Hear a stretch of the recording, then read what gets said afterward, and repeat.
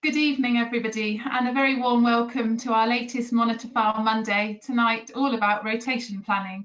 It's great to have you all here, as reflecting this series is instead of our Monitor Farm meetings around the country normally, and I was thinking at least tonight you can stay hopefully warm at home, no scraping of the car to do or driving back home on treacherous roads, so maybe there's an advantage. It's great to have so many of you here tonight to discuss a really important subject. Tonight's session came about after, well, as a steering group with Richard and his DIS Monitor Farm steering group, thinking about what we would do over the winter.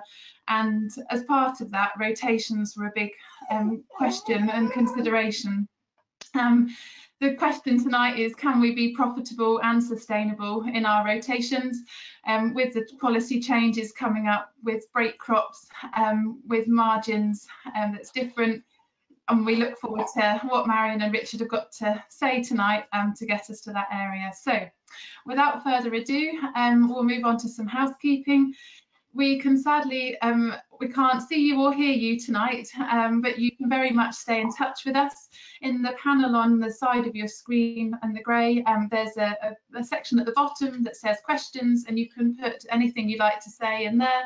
If you're having problems with any of the technology, Christian and I will come back to you, and you can put questions as you go through into that as well.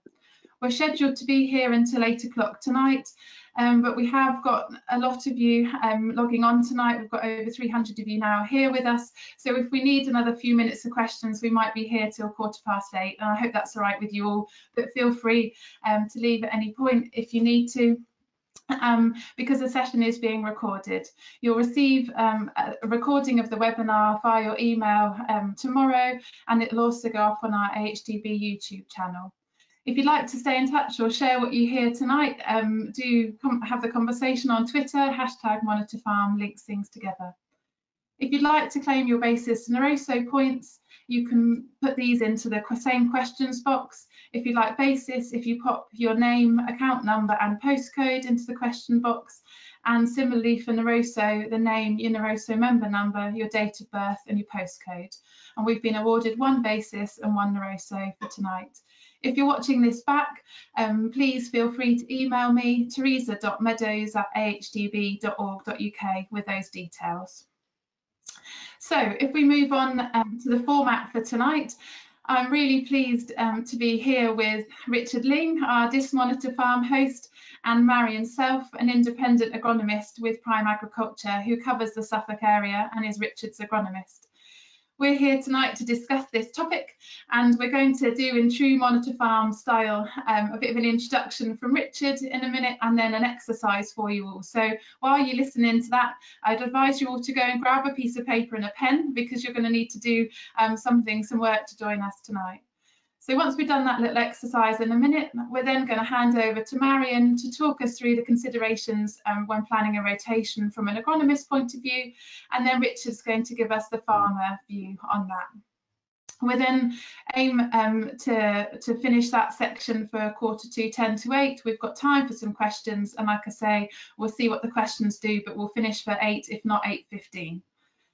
Tonight is all about rotation planning, and like I say, I'm really pleased to be joined by Richard Ling, who's our Monitor Farm host for Suffolk at the DIS Monitor Farm, Rookery Farm. Rookery Farm farms 400 hectares, a mixture of owned and contract farms. They're on a sandy clay loamy kind of soil, and have got a rotation that Richard will talk to you about in a minute. They've got a series of cultivations that they do, from plough to mint hill, and thinking about crops that they could direct drill possibly in the future, a beef enterprise and diversification of business, let's say, run alongside. So I'm going to hand over to Richard, who's going to just give you a brief overview about this topic and its importance to him on the farm. Over to you, Richard. Yeah, so good evening, everyone. So I thought we'd just start with a little overview of just the farm as it was in 1980, and perhaps if we just click forward, you'll then see how the farm has sort of changed. And the reason I sort of wanted to just pick this out is because everything's focused around rotation, and one of the big factors that comes into play is grain storage. Now, the sort of like top of the picture on both sides is all grain storage, but there's a huge difference between what was there in 1980 and what's there now as a largely large sheds with flat floor stores and pedestals, which is quick in and quick out. So yeah, next slide, please. So where do we start? We'll just sort of give a bit more sort of farm history, really, understand the backstory, and which I think is sort of like essential. So if we go back sort of 20 years, rotation used to be sugar beet 1 in 3, used to rotate grass and have forage maize for both for the dairy herd, and we used to have sort of farmyard manure, then sort of went back onto the fields. But sugar beet and maize, both high soil erosion crops. So wheat beet then started to become an issue, which gave us reduced yields. So that meant that that crop was then unviable for us and no longer an option. So then roll forward a few more years, dairy, we had big decisions to make. We had huge infrastructure investment was needed. And extremely tight margins. So we took the tough decision to sell the dairy herd, and that meant that then the effect on the rotation was grass and maize then left the rotation. And then 10 years on, we find ourselves needing no contractors to harvest any of the crops, with a wheat rate or a wheat barley rate rotation.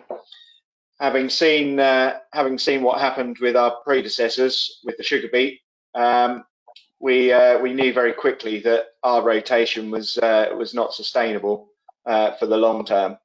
So that brings us right up to today, where we're now in a sort of like a wheat rate.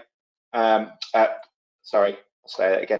A wheat rate wheat, winter barley, stroke spring barley, and we've now introduced winter stroke spring beans. And then back to wheat.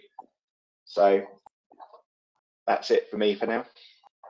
At the moment, and I think tonight's all about just, I know Richard, you've got oilseed rape that's got a big question mark over it and trying to find that break crop that works for you, and so tonight's all about having that discussion and, you know, thinking for your farm business, that I'm sure is the same for many of those with us and watching here tonight. So brilliant, thank you, Richard. It gives us a good insight into the farm there at Rookery Farm. So just in true Monitor Farm style, Marion and Richard, we'd normally be in a village hall with pieces of paper and a pen, and so hopefully you've all got a piece of paper and a pen in front of you. For the more techie among you, there is on that same grey panel, there's a section labelled handouts, and you can click on the one that says factors to consider when planning a rotation, and you'll have this pop up in front of you as well. You could even print it out ready for us. So when thinking about this and thinking about rotation planning, we decided that actually there are a huge number of factors you think about when planning a rotation.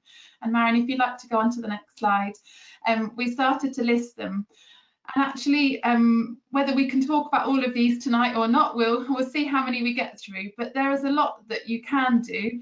It's just how much impact they have on you and the business, and how much control you have on them.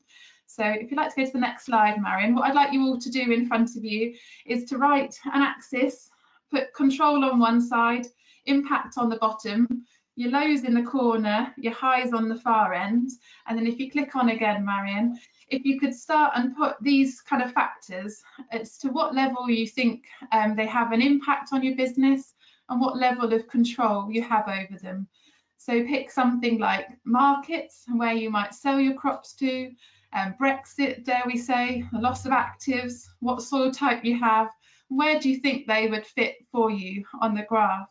And we just thought this might be quite a good place to start when we're thinking about the conversation in terms of rotation planning. Perhaps if you want to pop into the chat where some of your key ones are and where you see it. But I guess tonight is kind of thinking about all of these things in the round that you as farmers and business owners, advisors, consultants think about. In true Blue Peter style, Richard's kindly done one of these for you. So while you're filling that in front of you, if you'd like to go on to the next slide, Marion, then maybe Richard, we can hear what your thinking is for some of these. So if we pick out maybe machinery for you, Richard, or your fixed costs, why is that high impact and high control for you? Yeah, so if we take fixed costs and machinery, for instance, so you'll notice here I've grouped quite a lot of them together, and because I think quite a few of these are actually in very similar levels. Fixed costs and machinery are very much within our control, but they also have quite a high impact. So whereas if you look at soil type right down the bottom, unless you change your farm, you can't exactly change your soil type. You know, other than the way in which we farm it, you know, if you abuse it all the time, then it will get more difficult to farm. If you look after it, it'll become easier to farm. But, you know, that's by contrast, the cash flow and fixed costs and the machinery, they're all well within our control as a farm manager or farm owner. And when you think about rotation planning, is it naturally those bits that you think about first, Richard? It's quite interesting, kind of the way you've grouped them and maybe how you think about them. Yeah, because fixed costs and the cost of machinery has now gone so high, then you really do have to, you know, you have to make sure that these sorts of things are actually brought in under control before you can then start to look at the next stage, which is right. Okay, so I've chosen my crop. Then I need to start choosing varieties and what varieties are better from a disease and pest point of view. And you know, and that's when we start having conversations with Marion and start exploring her skills. Many of those. Brilliant. If you've done that at home, we'd be pleased to see where you've got things. Feel free to tweet us with your answer live. We can maybe share some of those as we go through later. Send me a WhatsApp picture with your sheet of what you've done at home. Hopefully you've taken part. The guys here know that homework is not questionary here, is it? When we're sat in Worthing Village Hall, everybody has to do this. So send us what you think. Hopefully it's made you kind of think about some of the things and all the different things that you guys have got to consider. So without further ado, I think we're going to hand over to Marion, and she's going to pick up on some of the things in here and talk us through what to think about possibly when planning a rotation from an agronomist point of view. And Richard and I will be back to discuss that in a bit. So over to you, Marion. Thank you, Richard. Okay, good evening, everyone. Great to be able to talk to you all this evening. So I'm just going to crack on, really, quite a large subject and not so much time, really. So we'll try and do it justice. So we've just been thinking about rotation and the factors that are impacting on our decisions and our planning.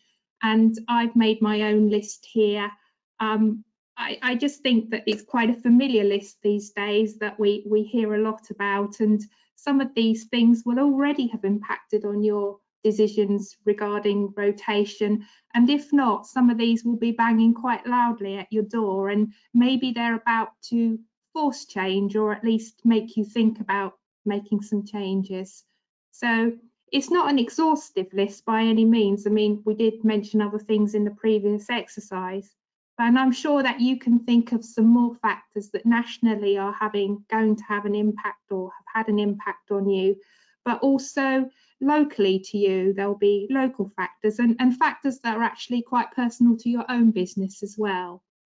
So I just thought maybe it was just take a moment very quickly now to just think back and consider how your rotation has changed over the last 5 years. I'm sure there have already been some tweaks that you've made, and to think, you know, further ahead or not so far ahead perhaps, of what changes you're considering and what do you expect, what changes do you expect to have to make. So in terms of rotation, we're just going to sort of think about the risks and the challenges and how we're going to adapt to that. And I would say that one of the biggest risks that we come across in the in the rotation is choosing the best break crop option for you. I find that growers, and talking to my colleagues as well, that growers that sort of have got the best break crop options for them seem to have the more successful businesses. Obviously, they're getting as much profit as they can out of those break crops, but also it's obviously having an impact on the cereal rotation going forward from that. So, I mean, it's just mastering those break crops is really important. And we all know about risk when we think about something like oilseed rape. Many of you who have grown it in the past may be growing less area. Some of you may have even given up on it. But what we have done is thought about this risk, and we've taken on board sort of trying to manage some of these issues like cabbage stem flea beetle, for instance. I mean, recently, over recent years, we've really focused in and tried to, we've thought about or have changed insecticide regimes in the autumn. We've changed, thinking on or upped our ante in terms of nutrition in the autumn, thinking about using companion crops, and perhaps, adapting the time of sowing as much as we can as well, all to sort of mitigate against risks. And another part of that is generally we've reduced the level of our early inputs, but we do still understand that we need to put a certain amount of nurturing and inputs into this crop to get it through the autumn and winter. And a little bit of pest control or whatever you're doing, but we have made changes to adapt to this risk, and sometimes it doesn't work out and we need to move on from rape, and that's the holy grail, isn't it, trying to find out what to grow instead. And you as growers and your agronomists are really risk managers, if you like, if you think of yourself in that way. And we've just talked about the rape crop and how you would operate as a risk manager in that instance. But also moving away from the rape idea, but in terms of this risk management, we're getting advances in science now, so we can have scenarios perhaps where we can make more real-time decisions. Maybe we can do some leaf testing to get some rapid disease results, so we can adapt our programs more in real time as we go through the season. So those sort of things coming on board. So in terms of the rotation then, what can you do to adapt? Well, I'd say if you're struggling with something or something needs to change, then try something new. I suppose that's obvious really, but what can you do? Well, a couple of ideas here. Try a different crop. Now, this is all very well said and done, but some of these more novel crops, in my opinion, aren't quite ready for the broad acres yet. So if you want to try something new, dip your toe in the water and then move out from there. I think just go steady and ask others that have tried it before. Talk to other people, get ideas, and grill your agronomist. We see things, we move around the place, we work with different people, we have colleagues that are covering large areas. So it might be that we might have something useful to say. You never know. But go steady, and for example, things like winter linseed. People often want to try that as a different idea to rape, but it can work out. But sometimes if you've got black grass issues, sometimes these things are tried and they don't work out. But you've got to do your own thing. You've got to try and run your own path, I guess. But go in with some ideas behind you. Just lost my mouse there. Yeah, okay. And in terms of machinery, if you need to think about trying some new machinery, get a demo in or have a look what your neighbour's doing. Maybe if you don't want to, you're trying something new, then, talk to someone else, get a contractor to come in and do a little bit of work for you while you settle into the idea. Maybe there's something you can do, a job for them. Just try and work together really before making big investments. I'm sure you all know what I mean. But what I would say is quite important when you're making these changes is you'll obviously sit down and think about it and predict what you think the outcome is, but it's also very important to measure. So make a fair analysis of the results of your change. You know, was it what you expected, or was there another factor that unexpectedly influenced the result? Just keep measuring and analysing, and you know, that's the way to adapt and change and move on. Okay, so we can't really talk about rotations without talking about crop margins, and there's always a debate whether to use net or gross margin in discussion. As an agronomist, I quite often use the gross margin because it is a useful comparison between crops, but it doesn't always show how profitable a crop is. I think on farm, one of the more useful comparisons is a net margin, because obviously that includes the total cost of production. So it's taking account of all your fixed and variable costs. So on a business level, if you can get those figures, net margins can be most useful when you know what they are for your very own business.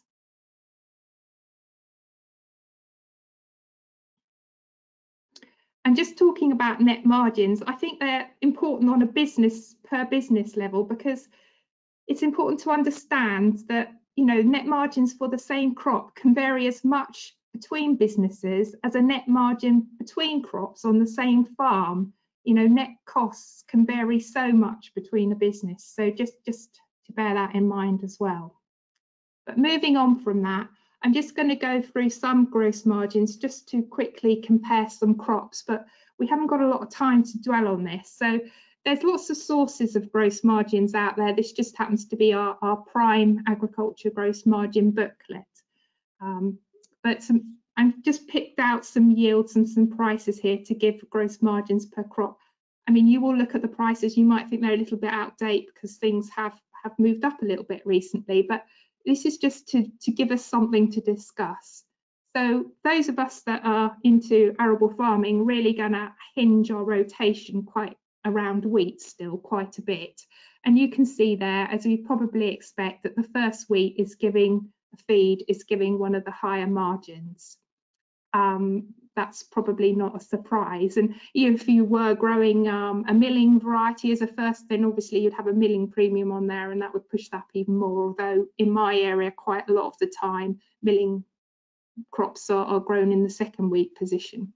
But I just wanted to also highlight while we're here, look at the winter barley there. Yeah, okay, on paper, doesn't look like the best option in terms of monetary, but you know, it has other benefits. We know that it gives us earlier harvest, it spreads workloads, it spreads workloads, it gives good opportunities for early entry of oilseed rape. So, you know, although, you know, it can still have a really important place in the rotation, although I do have some growers that do tell me it's a weed, so I do have to be careful where I say this. Spring cereals here, just to say, you know, margins fair enough, these gross margin figures, but like here on paper, spring wheat looks like the best option, but I quite often find that growers, you know, will decide that it's probably best actually to grow a spring barley because we might get a more consistent result. And we know also where we've got blackgrass issues that blackgrass competition goes up exponentially as you move from wheat to barley to oats. So we have to think about that as well. You know, and the competition from these other crops quite often overrides the fact that we've got a wider approval of herbicides for grass weed control in wheat. You know, just taking the benefits of the competition of those other crops. And here I've got some gross margins for break crops. I mean, don't get too hung up on the figures. I just want to highlight here that something like rape is still giving us one of the best margins in terms of break crops if you can grow it reasonably well. But what I do want to say as a caveat to that is this is based on this yield and price that I put up here.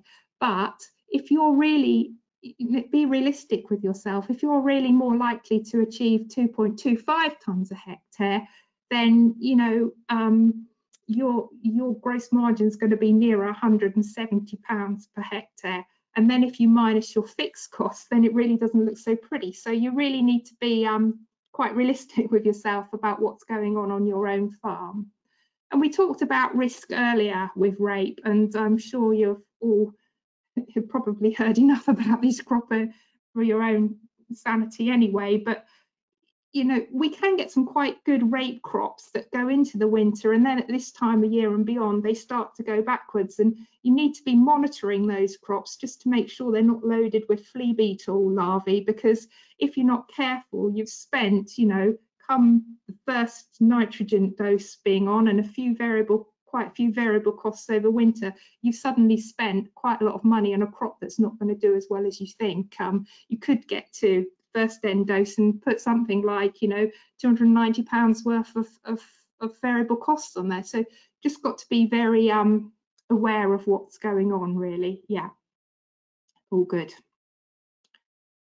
Light lands, you've got some other options there. I won't dwell on them. So we talked about crop margins. We know that there are some public figures out there, but you know, I think it's really, really important that you guys, you know, and I know that a lot of you do it already, but know your own variable and fixed costs for each of the crops that you grow. It's really important that we take time to calculate these and look at them and evaluate them. So scrutinise your costs, discuss them with your agronomist, make them work. Yeah, if any of my guys are listening, not too hard. And, you know, learn from others. I think it's really important to sort of discuss ideas with your peers, and there's opportunities out there. I know Richard had, well, I can't really speak for him, but I'm pretty sure talking to him that he's really enjoyed, you know, working with benchmark groups. You've got the AHDB benchmark groups, you've got yield clubs, and you know, really good platforms to thrash ideas out and just make yourselves think. You know, great, get your old brain cells ticking over and how you can make things better. So look for opportunities. And I guess it's really important to say at the moment, you know, do your budgets and in your figures, you know, look at it without those basic payments in there, because we all know that that's the way we're moving. Yeah. Okay, so the next two slides are going to break up with Richard. So going to bring him in to comment on what he's doing and how things are going for him. So I'll just whiz through this slide, Richard, and then we'll bring you in. Yeah. So we talked about margins, really important when sort of putting a plan together, but it's not everything. And there are other factors that build into making our decisions around rotation. So be realistic about those margins. I think I've banged that home enough. If you're growing rape and it's still not working for you, then maybe time to try something else. So does the crop work in the rotation? Is it in the best position? Is it a true cereal break if that's what you're looking for? Think about your local markets and contracts. Are there any premiums that you can chase?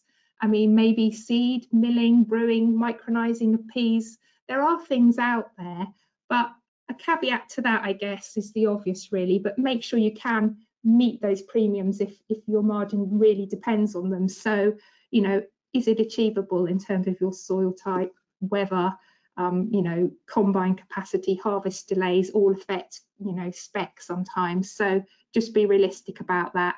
And also it might be just worth saying some of these pulses and linseed, the pre-basic price for seed is the price of pre-basic seed is actually quite expensive, so we need to factor that in.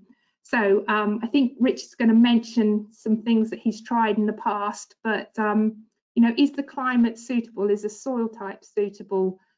Things like soya, lupins, sunflowers, ahi flower, whatever it is that you want to try, good for you. But you know, just be realistic about how adaptable these are to broader acres. Do you have the appropriate machinery? We've talked about talking to your mates and seeing if you can get someone to help you if that's appropriate. And also seasonal workloads. We talked about barley and you know, how you can spread your peak usage of your key machinery like your drills, your sprayers and your combines, all kind of obvious stuff. So I'm going to bring Richard in now. Hello, Richard. Hello.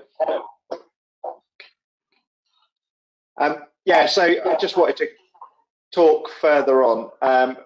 We've got a picture here of some lupins and some millet, and really you know, I think back to when we used to have the dairy cows, and Dad really wanted to get some more protein in the diet without having to buy it in at extortionate high levels. So he decided many moons ago to have a go at some lupins. Anyway, we did make it to harvest. It was quite a lot of trial and error with the inoculant on the seed and everything that goes with that. It wasn't just straight out of a bag, straight in the drill and stick it in the ground. But the field, when it started emerging, it actually came up quite patchy, and we soon realised that that they hadn't quite filled us in on everything about pH and how sensitive the crop was to pH. So we had an extremely good yield map that represented the pH exactly for that field. So, and then when it comes to actually then marketing that crop, the company that we actually had got the contract with then turned around and said, "Oh no, the home for those hasn't actually come off because it was such a niche crop." So we ended up having to try and roll them and feed them through some cattle, but because there was a small quantity, so it didn't exactly come off.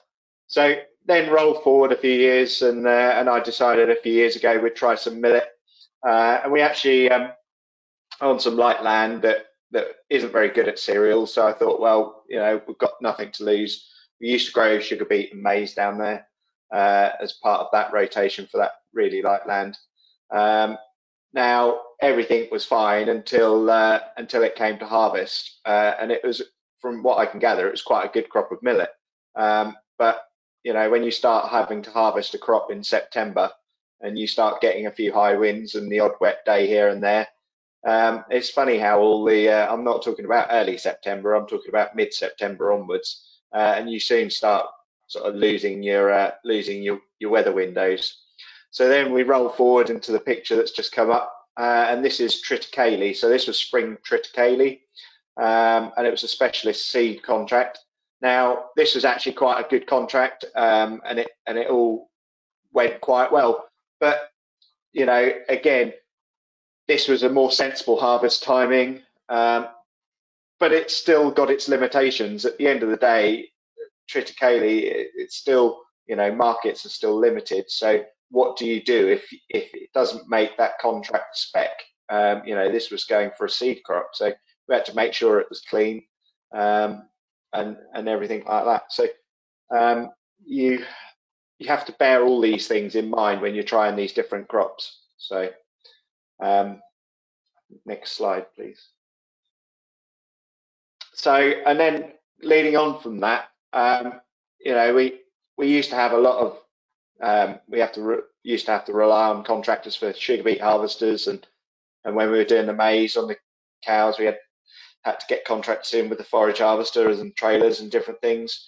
And you know, these are all extremely high cost items, which all have quite a large relevance to those crops, and quite large parts of the cost of growing those crops. So just forward the next, probably do the next two, I think. Yeah, so machinery wise, you've then got, you know, if you have to put farmyard manure onto a field, you know, sometimes you have to plough things in, again, increasing fixed costs. So the reason why have I put an old class combine in there? Well, you know, going back a few years when we tried those lupins, one of the biggest issues we had was that we really wanted to grow rape as well on the farm, but we used to have a combine just like that, and it used to leak like a sieve. You know, it's quite good at barley and wheat, but any small seeds would have just come out left, right, and centre. So so we, you know, we didn't grow rape many years ago when a lot of other people were trying it, because at that time our machinery wasn't really good enough.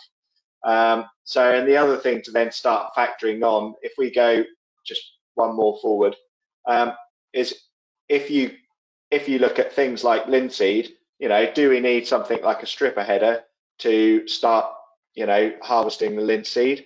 You know, and it's all, adding extra cost. It's fine if you've got other crops that stripper header can go through, or if you can use a normal header for linseed, but then you start getting wrapping and with reg loam disappearing.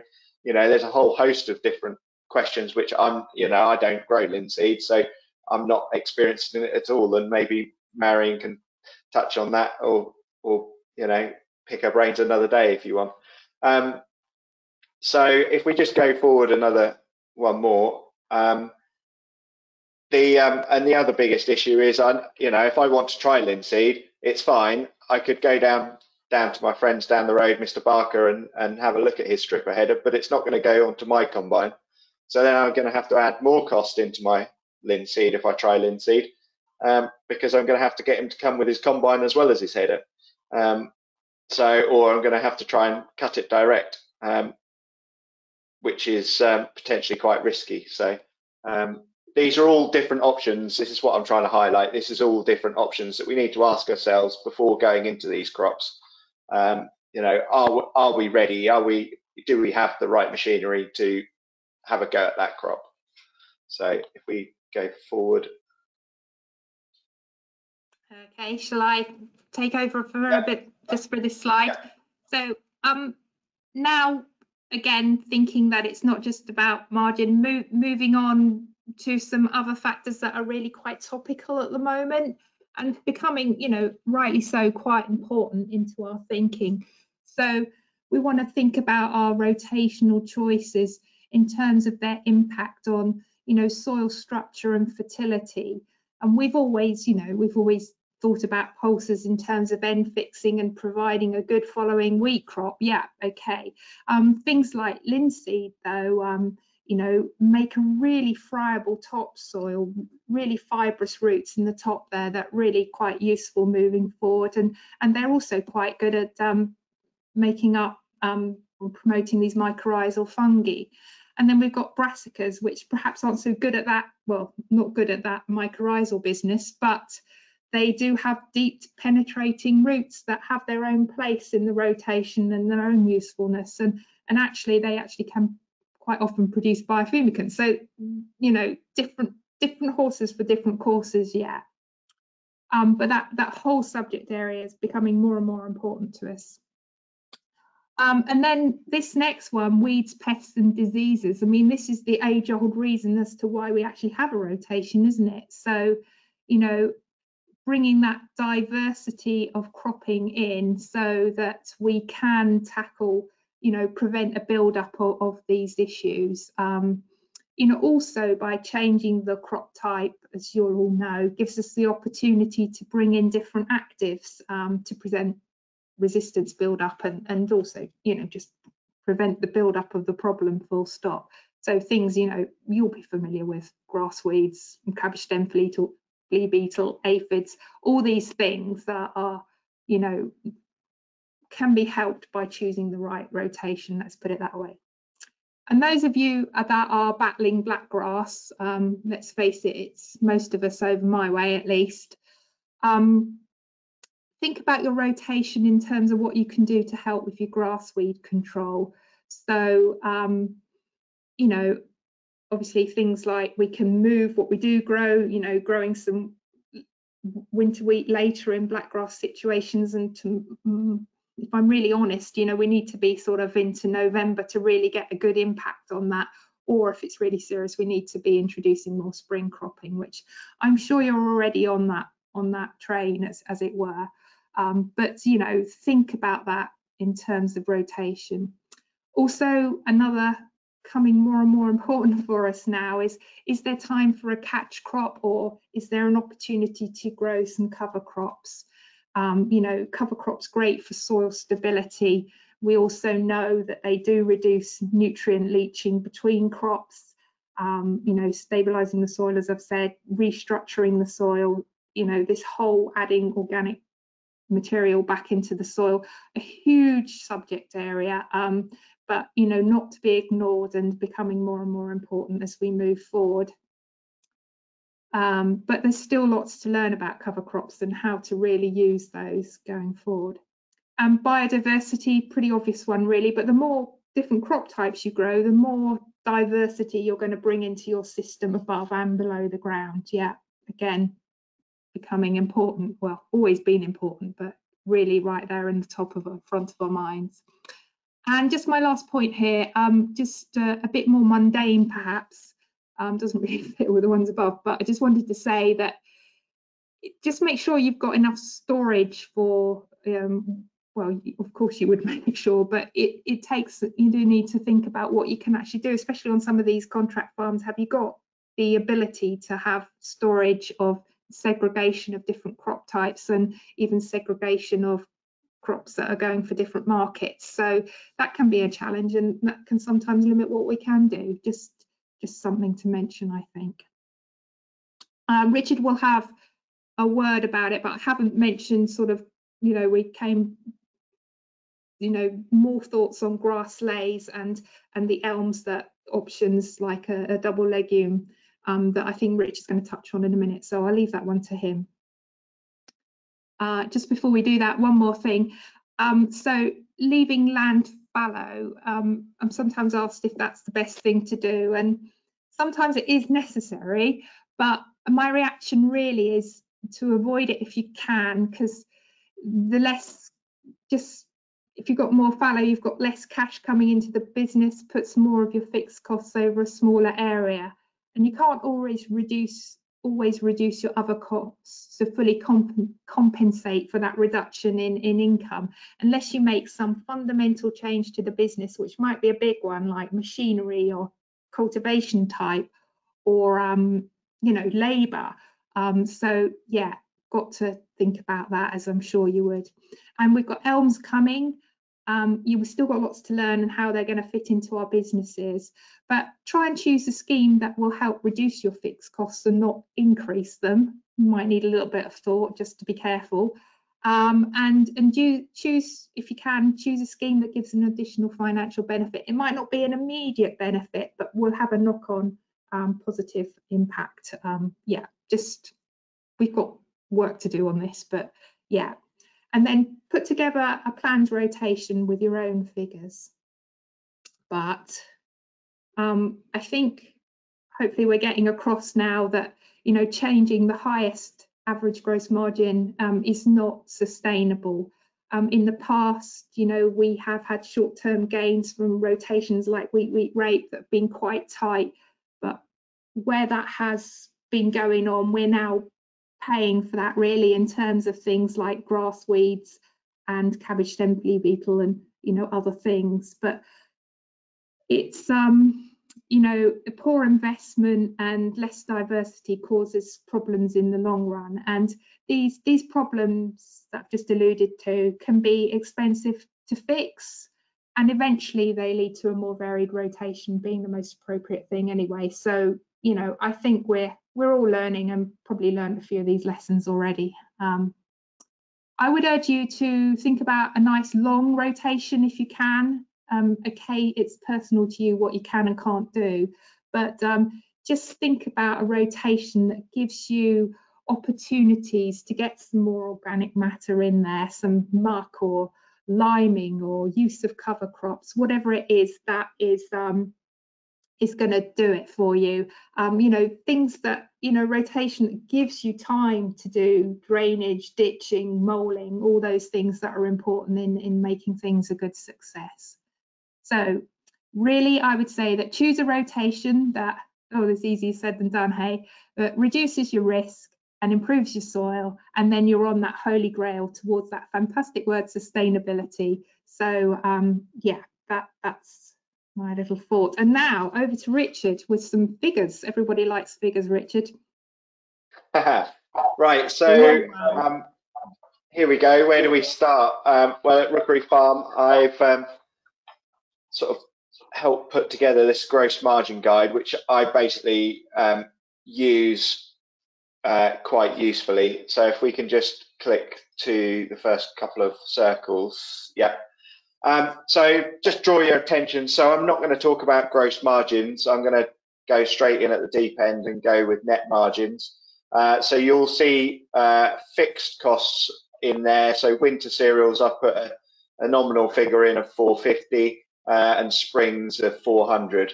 Now, I know across the board, ours, thanks to the farm bench, are about 398 on our fixed costs. So, so just to give you a fair indication.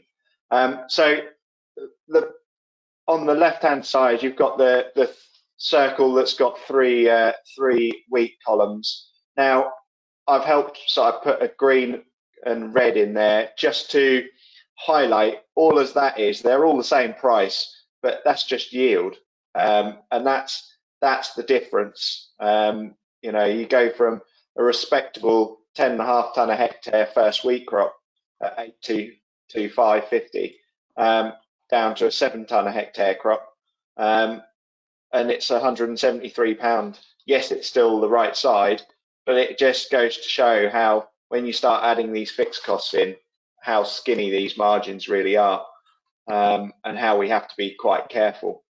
So I'm going to move it along to the next bit on the right hand side. Right in the middle, you've got winter rape and winter beans. So these at the moment are our sort of break crops, sort of proper break crops, if you like, on the farm.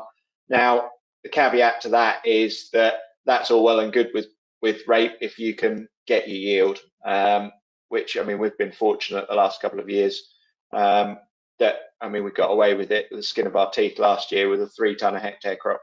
But hopefully this year we'll you know, we've got a better crop out there, more consistent crop. So hopefully we'll be able to increase on that for this year.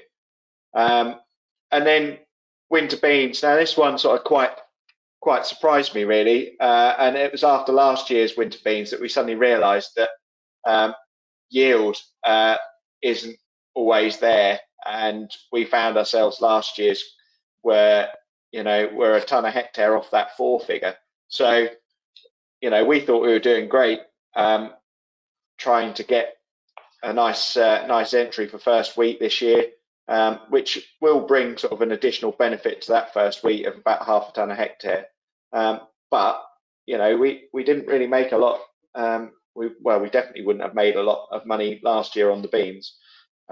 So anyway, we sort of moved forward onto spring crops. Now, spring barley has always been my traditional go-to spring crop. Sort of know it fairly well now. But I just want to highlight the spring break crop options here. You've got 3 circled, and you know, if we can't get winter beans in, then at the moment we're sort of switching those into spring beans. Well, you start looking at those figures there for spring beans. Well, there's still not that much margin really in spring beans. And this, when I was pulling this together the other day, you know, it surprised me how good really that peas looked, and I hadn't even really considered peas because of the horrific stories of, you know, what happens if they go down, have we got the right machinery if they do go down, and no experience in growing peas. You know, so I went with the safer option, which was beans, but I'm probably going to have to refine my thoughts on that one. So, and then just to also put the last bit into context, so at the bottom below net margin hectare on the bottom left, I've got a blackgrass risk value, good or bad, and then a compaction factor and a yield benefit to next crop factor. Now these are all percentages that I've then adapted my gross margin to try and help me tease out. So if we take sugar beet, for instance, you know, I know there's going to be a large, if we late lift those sugar beet, there's going to be a lot of compaction in that field, which is going to have a detrimental effect on the next crop. Whereas if I grow a bean crop, I know it's going to give me a good benefit to the next crop. So I've tried to factor this in my gross margin guide. So if we just go to the next slide. So this brings me on to this slide. So that previous rotation of gross margin and net margin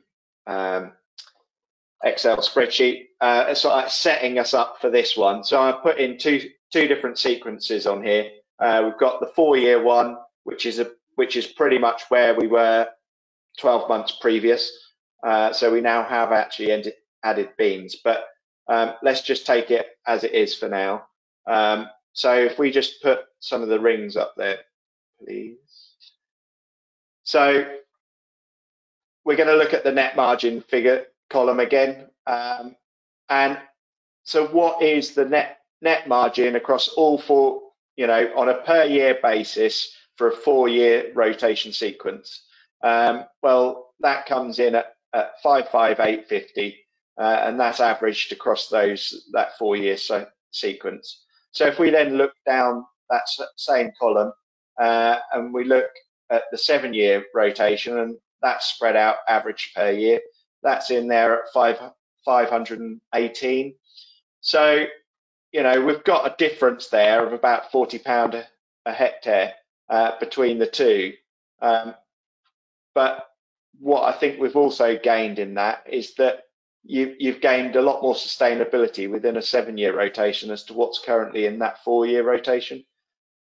So just one other thing which I'd quite like to mention here is that, we've got spring beans in there currently in that 7-year rotation.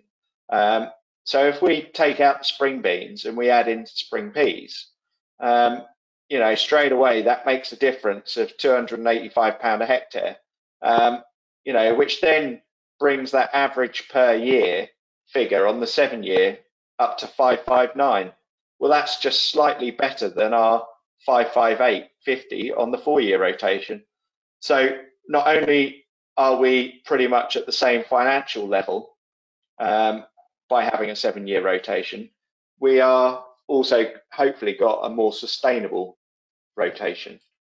So, and now I've just listed a few more questions at the top, which I think we're going to do a poll on in a moment for us to go through. But if we just forward on to the next bit, because there was one more piece that I wanted to put in, and it was about AB15. Going forward with elms, we're going to have more of these things that come along. But there's a big issue looming here.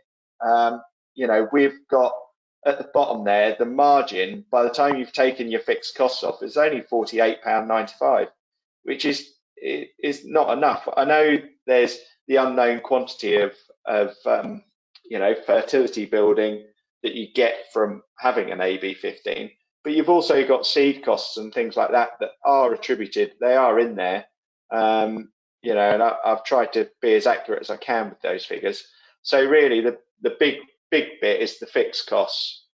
So if you just and that for me is the big watchword here is if we don't address our fixed costs with anything that's connected to the elms side of things, and we don't start, whether it be talking to our neighbours or just spreading, reducing something, farm change, a bit like Marion alluded to, that, we've got to be extremely careful. If we suddenly start putting a lot of these things in, we could find ourselves worse off than just growing cash crops.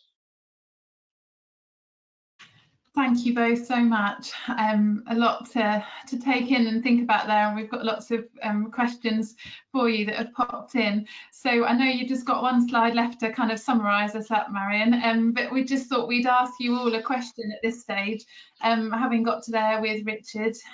What rotation would you recommend that Richard carries forward at Rookery Farm?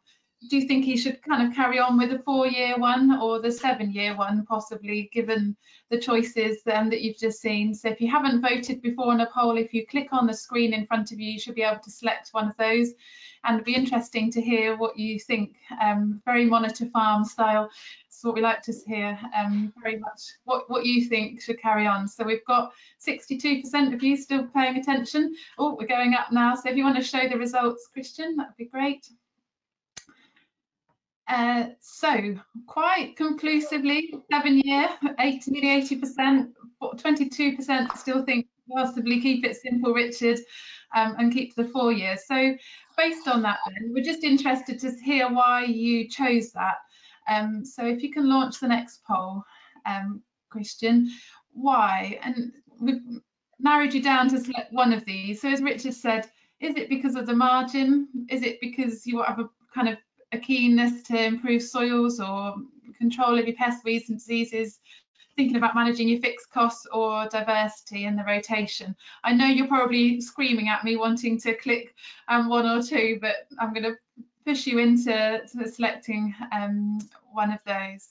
So we've got over half of you have voted now. And we have a question from John that came through as well about what is AB15. Great question from you, John. It's the 2-year sown legume fallow, so one of the options that's available at the moment in countryside stewardship. And Richard added it in as a nod towards the future in terms of environmental schemes. So Richard and Christian, if you want to show the answers.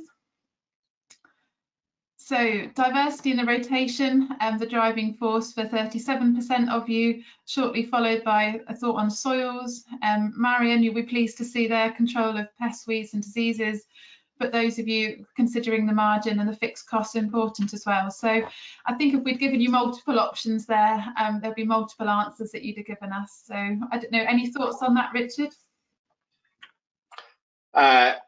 No, I think it's quite interesting, really.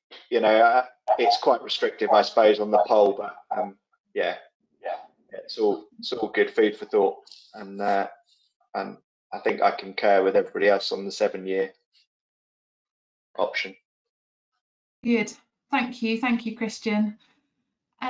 So if you want to go to your summary slide, Marion, and then we'll ask these questions to everyone.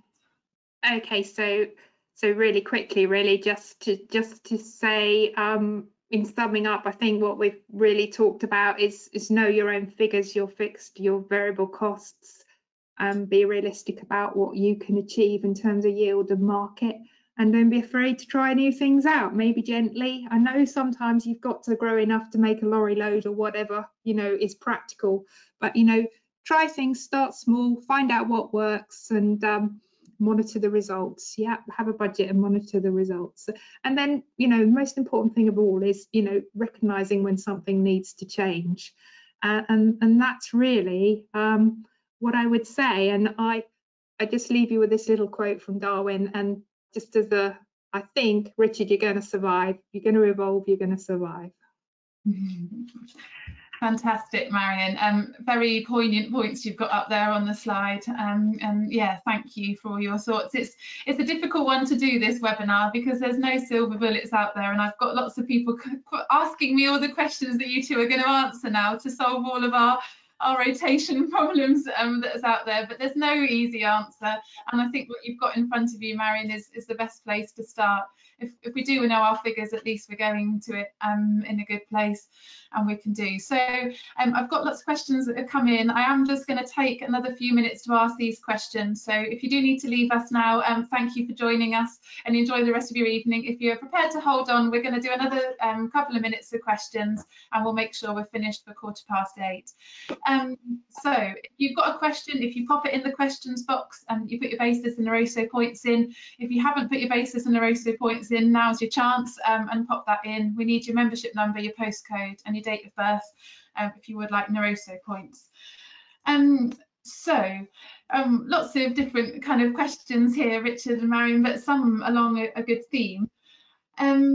What would be your opinion, Marion, to start with, on the optimum gap between growing a certain break crop, for example, kind of oilseed rape or pulses, and thinking cover crops and companion cropping in? Does that mean the rotation needs to change to accommodate those new parameters? Quite a poignant question for the moment.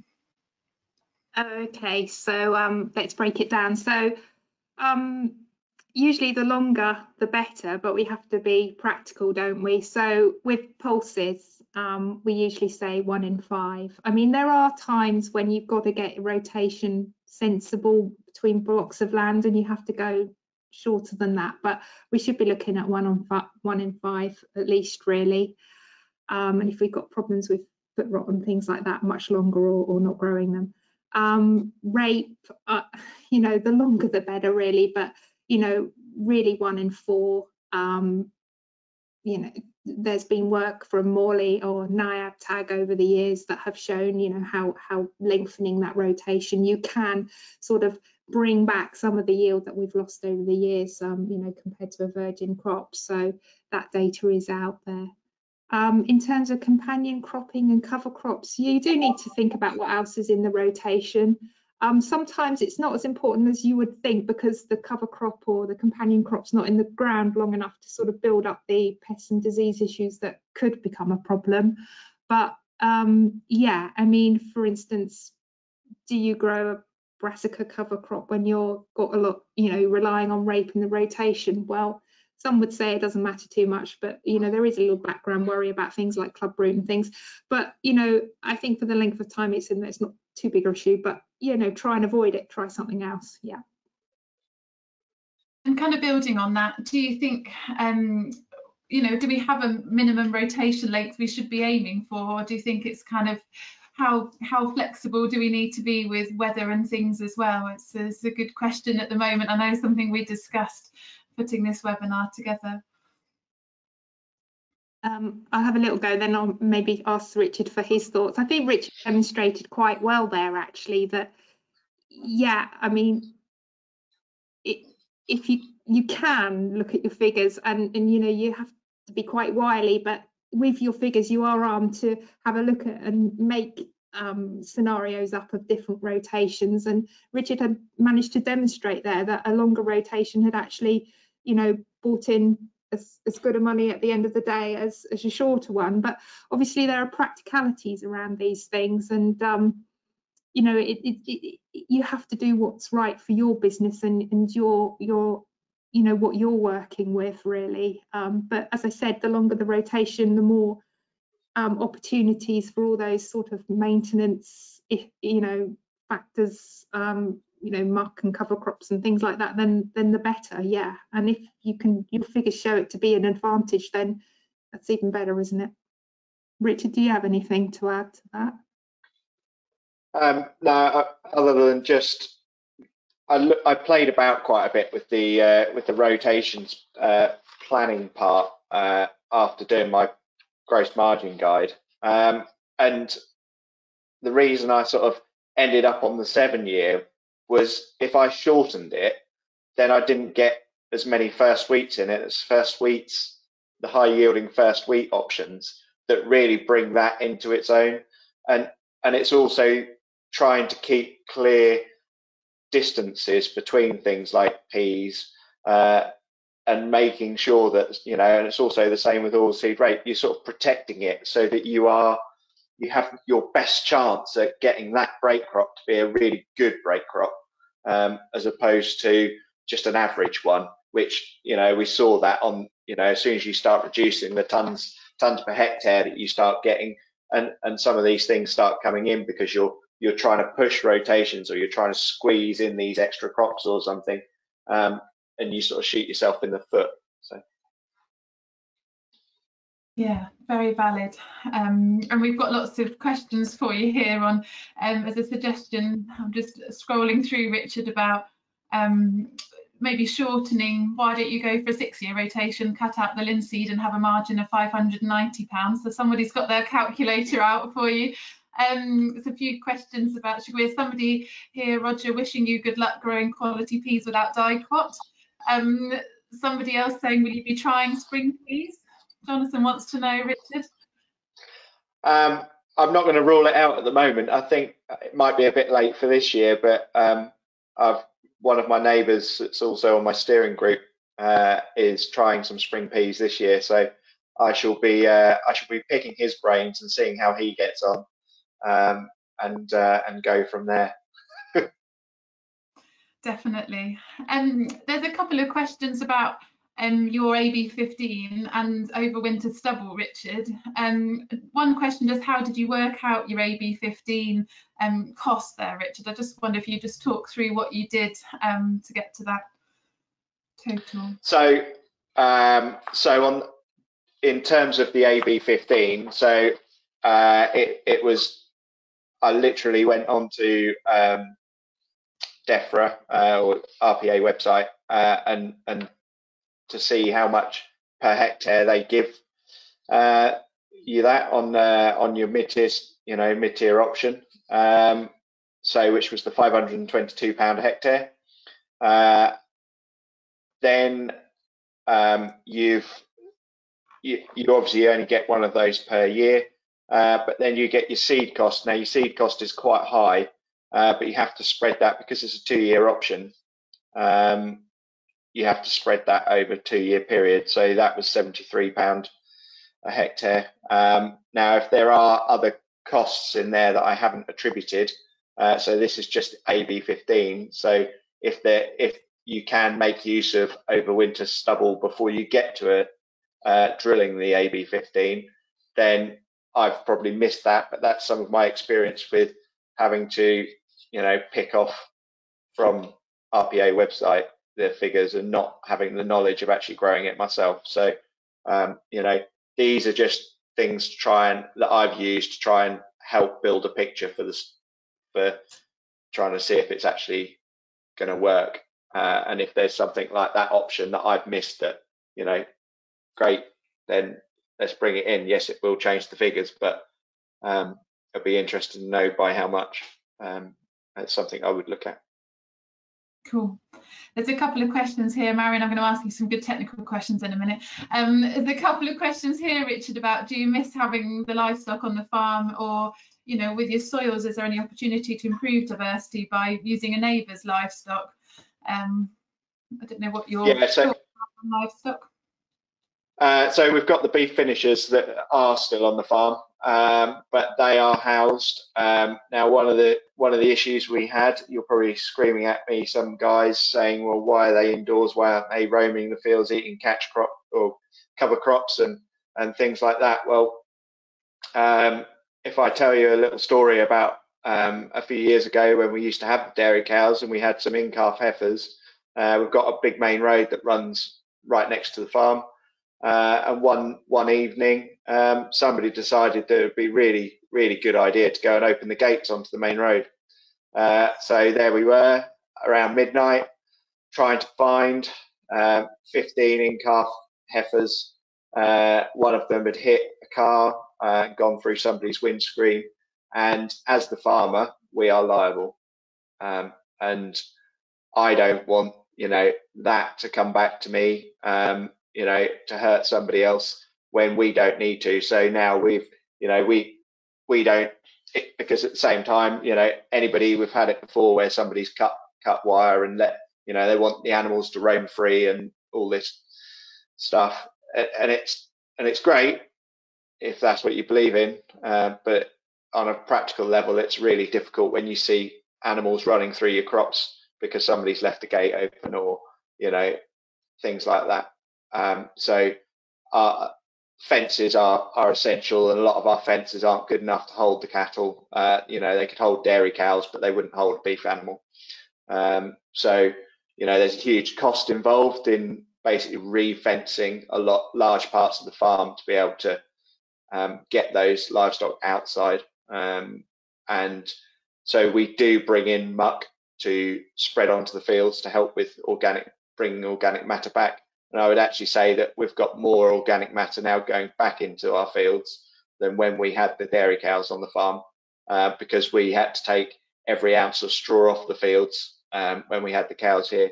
We had maize and sugar beet in the rotation. Well, neither of those, they took from fields. They didn't put any organic matter back into the fields unless we happened to spread muck on those fields previously. But there just never seemed like there was enough muck to go around for the crops that we actually had when the cows were here. Whereas now we rotationally chop straw with the combine as well as rotate the muck around the farm. Brilliant. And you are bringing in muck and looking at sewage sludge and all these kind of things to make up for that as well. Brilliant. Thank you, Richard. It is a difficult balance, isn't it, between as all these things that Marion's discussed, kind of keeping the soils going, have the diverse rotation, managing your pests and your diseases, Marion. So I've got a couple of questions here for you. What type of crop is best as a take or break? Would you suggest? Well, obviously, if you move from from your cereal rotation to a break crop, then you're going to break the cycle. So we know that, you get increase in take-all, and then you get take-all decline if you had a continuous wheat. Eventually, you know, after about 4 or 5 years, you start to get take-all decline come in. But we're growing continuous wheats less and less now, so and subsequent wheats. So yeah, I mean, oats can provide a take-all break, and more oats going on. There are 2 strains of take-all, and one is susceptible. Oats are susceptible to one of those strains, but it's a lot less common than the wheat strain. So generally speaking, oats do give a break, but you know, to be safer, a broadleaf crop. And we know that take-all builds up more slowly in barley scenarios, and even more slowly in spring barley. So, you know, those things to consider as well. Brilliant. And what about problems coming out of a 2-year legume with wireworm and leather jackets? Is that something to worry about? Well, if there's grass in there, yeah. I mean, I have had a scenario where I've had people exploring grass lays because they wanted to use that as part of a black grass management strategy, and you know, that has worked reasonably well in terms of grassweed control. But it's a bit like Boris Johnson at the moment. You need a roadmap. I think that's the current jargon, to get out of the grass lay. Because that's difficult, moving from the grass lay back into a cereal rotation, because we just don't have the armory to tackle those soil pests really at the moment. So, you know, a couple of things that you can think about is, dare I say it, sort of relatively early drilled, well tilled wheat to sort of cope with the pest damage, or think about a spring option that's less palatable to the pests. But yeah, it's not easy, that one, I have to say. I've found that quite a challenge. And I think that's why thinking about some of these things in the round is the way to look at it as well, isn't it? You know, it's the benefits of planning a rotation in the whole, because then you can think through these things, but that's easier said than done in some situations. We've got some good points here, picking up on some of the things that you both said about marketing being the key to alternatives, and actually the real important bit when we're thinking about some of these break crops and some of these niche crops. I'm going to ask you, I've got 2 more questions I think to ask you. There's a few questions in here, perhaps unsurprisingly, about sugar beet and the future of sugar beet in the rotations. Richard, I'm going to ask you about, with the kind of push to regenerative agriculture, conservation agriculture, you know, and what we've got with sugar beet at the moment, what's your thoughts on soils, sugar beet, kind of having some of the root crops and maize in the rotation? So thank you for that. It's so from a personal perspective, I find, you know, sugar beet are all well and good if you can get them lifted early and get them into the factory in really good conditions and get a good crop of wheat in. You know, you can get some good margins on your wheat in behind, and they do provide a good break. But my big caveat to that is obviously this compaction issue. There's far too many beet lifted in horrendous conditions, which is massacring fields. The kit is far too heavy now to be plodding around in some of these fields. It takes so many years. You know, you can try and subsoil all you like, you're not going to get deep enough to get rid of that compaction. You know, I think it took us 10 years before we didn't start to see, you know, we stopped seeing some of those effects that have been created by badly lifted sugar beet fields. And it just took, you know, the fields have to repair themselves. Sometimes there's just nothing you can do. You know, you can do all you like on the surface, but you're not going to get down that low. So, and I think I think it's very difficult with the whole, yes, they've been given the neonic treatment to you know, to be able to use on some of the seed this year, but I'm personally, I find that, you know, it's a very difficult subject, because yes, it might allow the crop to be grown for another year, but again, it comes back to yield. You need that yield, and if you can't get it because you've still got these pest issues, then should we actually be looking at other ways in which we can try and control these these pests. You know, and it might be that we have to start growing flower strips that are going to bring in more beneficial insects and different things. We've really got to start paying attention to that side of things, because the insecticides, I might be wrong, but the insecticides for me are already really struggling and not really effective, and we're doing more harm than good in some cases. So that's my take on it. Yeah, there you go. Serious way to end. But I think it comes right back round to Marion, where we started at the beginning, doesn't it? It's kind of the margin isn't the be all and end all anymore. It's thinking about the soils and opportunities.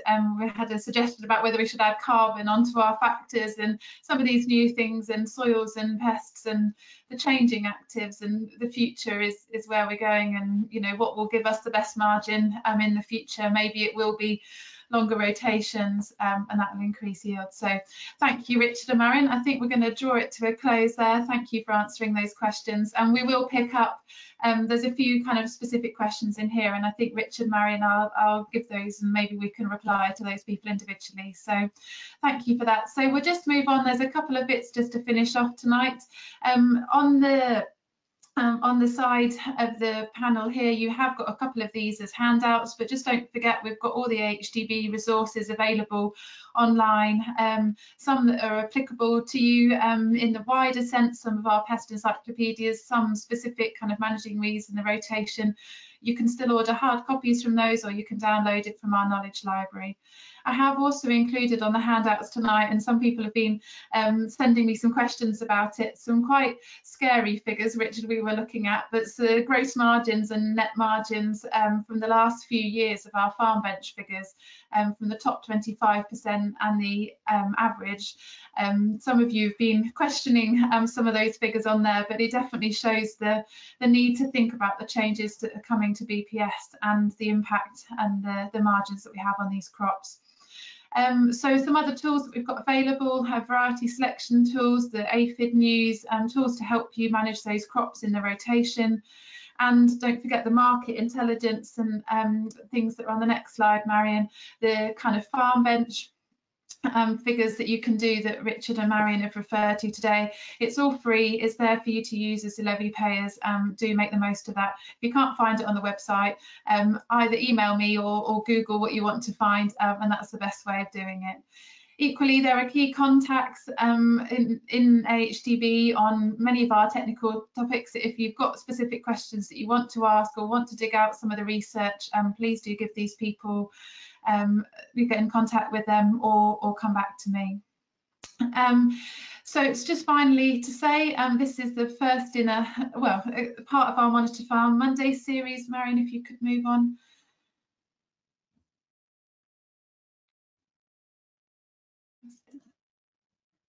Can you hear me? Teresa, I've got a note to say my webcam's closed by the organizer, so I don't know if you can contact me still.